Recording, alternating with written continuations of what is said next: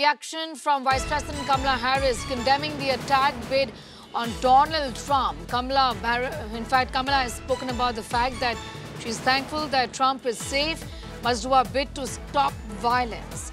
Violence has no place in America is what she has said. Going straight across to Geeta Mohan, a foreign affairs editor, getting in more details on that big story. A first response really from Kamala Harris, a contender and a challenger to Donald Trump, saying that there is no place for violence in democracy, even those big questions remain unanswered. And how was this lapse even allowed?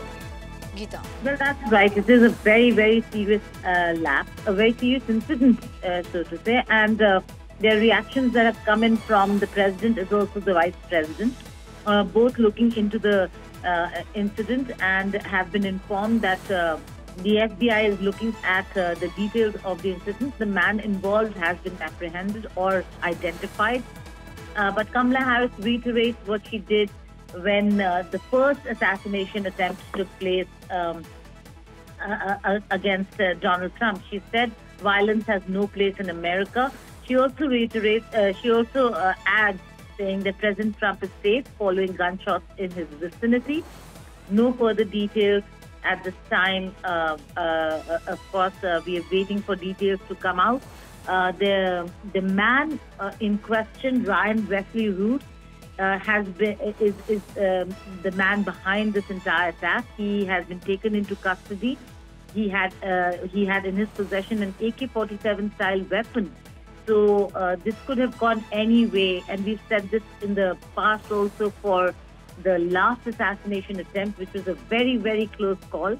Over here, the gunshots were fired outside his compound, and he was leaving at the time when this happened. So we do not know the extent or the seriousness, but yes, the fact that the gunshots were fired right outside his compound and he was in the vicinity in itself is a very, very serious threat. A second attempt, and the U.S. agencies, the federal agencies, will have to respond to what are they doing in terms of security for Donald Trump. All right, I'm going to thank you, Geeta Mohan, getting us up to speed with those details this morning.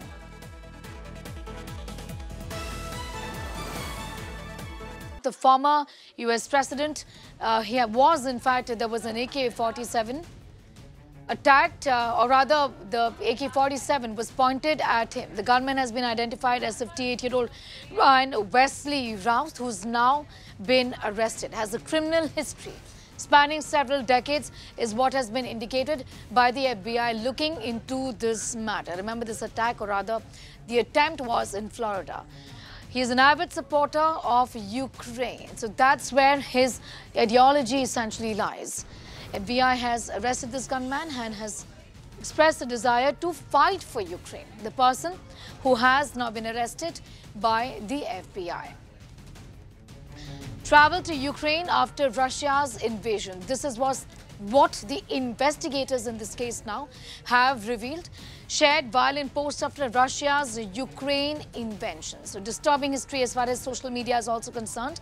Lives in Hawaii, native of South Carolina. Was arrested earlier for possession of drugs is what is now being said. Essentially a history sheeter here. Drove in US without a license, expired inspection, no insurance as far as his own vehicle is concerned. Launched a construction company in Hawaii for the homeless.